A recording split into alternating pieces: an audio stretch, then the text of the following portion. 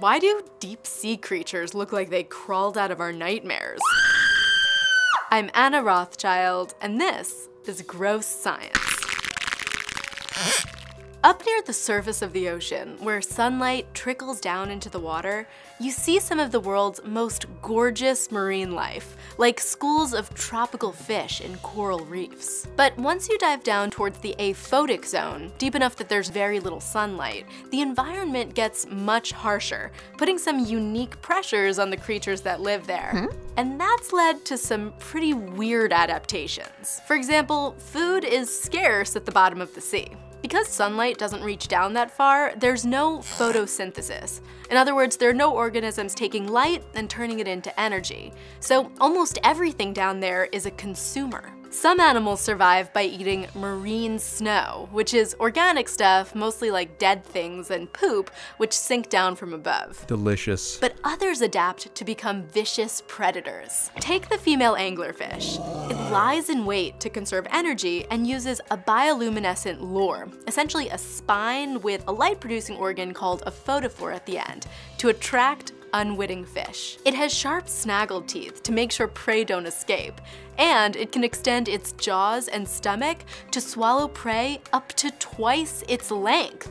That way, if it is lucky enough to find food, it can stock up. There's also massive water pressure when you get down that deep. You've probably heard of the blobfish, which looks like a pile of goo when it's out of water. But this gelatinous, low-density flesh actually helps it stay buoyant, or float, when it's under extreme pressure. Then there's darkness, which makes it almost impossible to see. Some deep-sea creatures have tiny eyes with huge pupils to detect the bioluminescent flashes from predators, prey, or mates. Other animals are virtually blind, like the tripod fish, which has to rely on extra long, extra sensitive fins to detect small movements in the water. In addition to scarce food, extreme pressure, and darkness, another major environmental factor is the cold temperature of the deep sea.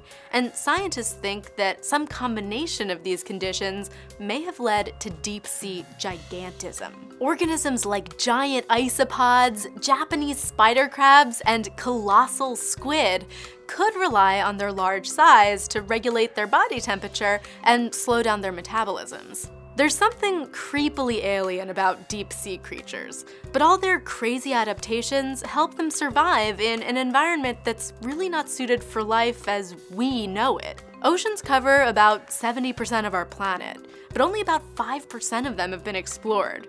So who knows what other weird creatures might be lurking in those depths. Ew. Got a question about deep-sea creatures? Let me know in the comments. And for more gross science, hit subscribe.